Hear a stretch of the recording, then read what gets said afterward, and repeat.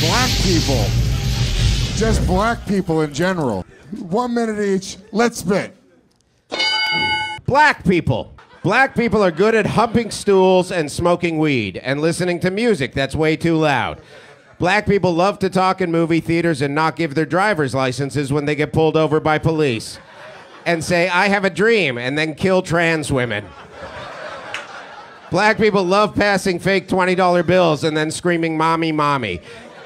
They hate freedom, hate cops, love having gay sex on the down low, and they love doing fentanyl. By the way, George Floyd is not George Foreman. They are two different people. Let me apologize. These are not jokes. These are texts from Anthony Cumia. I'm a racist.